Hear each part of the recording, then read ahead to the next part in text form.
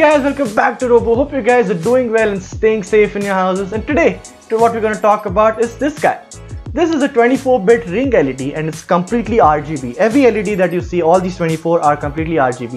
And we're going to talk about how to interface this with the Arduino. So stay tuned.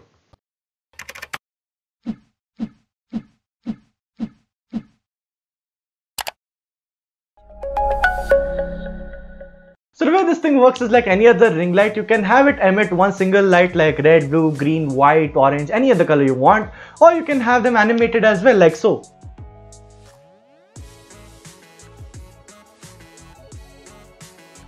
This ring light may come into use for you in multiple ways. If you're a content creator, this acts like a proper ring light for you to light up your face or anything object that you want. So the way you animate the lights on this is by using this. This is an Arduino. You can use an Arduino Nano, Arduino Uno, Mega, anything you want. For the sake of this video, I'm using an Arduino Uno. So the programs that will be compiling on this will be uploaded on this thing and the lights will be animated according to the code. Also, if you have a proper room setup or you're planning to build one, this is a way to go. You can have it animated in multiple ways and just change the colors. There's so many options, and yeah, this is a cool fun way to have. So let's get ahead with how to interface this and what components you need for this. So the components that you need for this project are a WS2812 24-bit RGB ring light, an Arduino. You can use an Arduino Uno, Nano, Mega, whatever you have, the cable that you need to connect the Arduino to the computer, and a few jumper cables.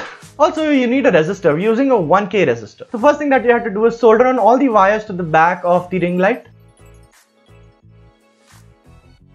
As you can see, we have 4 pins over here. That is the D0, the 5 volt, the ground, and the D1. The D0 and D1s are the data pins, and the connections of all the wires to the Arduino will be like this. So the data pin will be going to the 12th pin of the Arduino, and the 5 volt to the 5 volt and the ground to the ground respectively. Also, if you find this video interesting enough, a sub to the channel would be fantastic. So to program the lights, you have to input the code into the Arduino. For that, you need to download the Arduino IDE if you already haven't.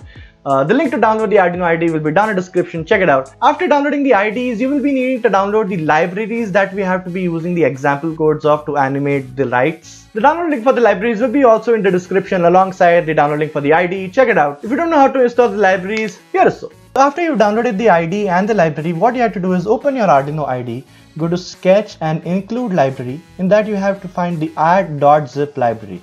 Click on that and navigate to where you've downloaded the library and find the Fast LED Demos Master and just click on Open. That's it. Now that the libraries have been downloaded and installed in our Arduino IDE, all we have to do is use the codes and upload it into the ring lights. So the way you do that is go to Files, Examples, and search for the library that is the Fast LEDs Demos Master, and just click on whatever animation that you find interesting. So here we're just going to try the confetti animation, and what you have to do is make some few changes in the code. Like you see here at the LED type, the type that they are using in the code is the APA102, but the LEDs that we are using are the WS2812, so just change them to that.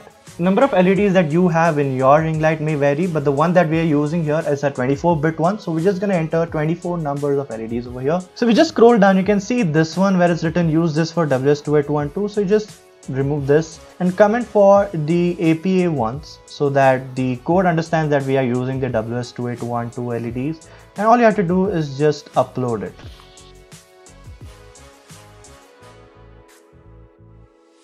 And that's it. That's how you interface the WS2812 RGB ring light with the Arduino. It's a very simple, very fun little project that we made. All the products that you saw today in this video will be found on our website, that's www.robu.in. You can check it out, and the links to buy all these things will be in the description as well, so check it out. If you enjoyed this video, leave it a like and comment down below what other projects would you want us to make, and subscribe if you already haven't. And that's it. Thank you so much for watching. We'll see you next time.